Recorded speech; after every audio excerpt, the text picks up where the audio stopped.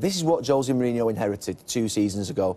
Think back 2 seasons, Sir Alex Ferguson's last game, Old Trafford, Manchester United are the champions, celebrations. And if you're saying at that point in time, Chelsea, over the next 2 seasons, are going to abide by FFP, which we question whether they would at the time, so they're not going to spend as much money as other people, and they're going to do what they do in overall Manchester United, Manchester City. You say that's one hell of a performance. You think about it, this was the group of players, or the squad of players that he inherited. And you talk about overhauling a squad. Barr, gone. Torres, gone. Benayoun, Moses, Mata, Romeu, Lampard, Bertrand, Cole, Luiz, Ferrara there, Marin. They've all either left the club or they've gone out on loan. So there's been no help to them this season. Probably 13, 14 players there, and the goalkeeper as well. 15 players. And we're looking at that thinking, Chelsea have got to overhaul a squad that's quite a few of those ageing players. They've got to abide by FFP, and they've got to win the league within 2 seasons. You're going to have to do an awful lot of very good things. This is the net transfer spend in that time. Chelsea are 5th. Manchester United's net spend, so they've won the league 2 years ago, and you say Manchester United has net spend of 168 million, City 115 million, the 2 best teams in the country. Arsenal are going to be 103 million, who are only a couple of points behind Chelsea, and Liverpool are in front as well. But Chelsea are going to have a net spend of 54 million, and they're going to overhaul the squad and turn it into that squad there. You'd say that is one unbelievable performance. You look at that squad now and throwing it forward. He's reduced the age of it. He's won the league. He's won the Capital One Cup. It's a far stronger squad.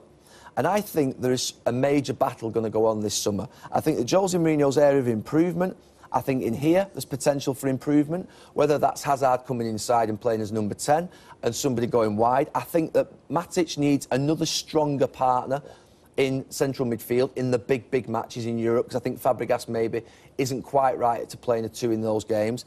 I think around John Terry is an area that needs looking at, and right back. So maybe those 3 positions. There's one player potentially being touted as coming available this summer, and that's Bale.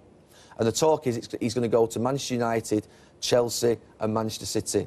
One of those 3, if he does become available.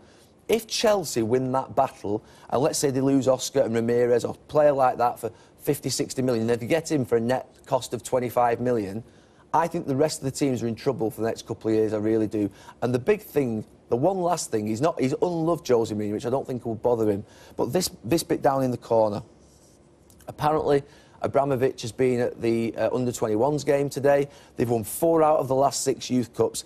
That is Jose Mourinho's big thing now. Longevity at a club and bring those young players through. He's got fantastic young players. He said in that interview I did earlier on the season that he would be a failure if he didn't bring those young players through. If they get Bale and start to bring through the best young talent in the country, which they've got, the rest could be in a little bit of trouble for the next 3 or 4 years. They're going to have to act quickly on this. Do you think this might be different? Because the fact is Mourinho's never given a first Premier League start to a Chelsea youth team product.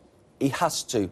He has to. They're too good. You cannot win 4 youth cups in 6 years and not bring a player through.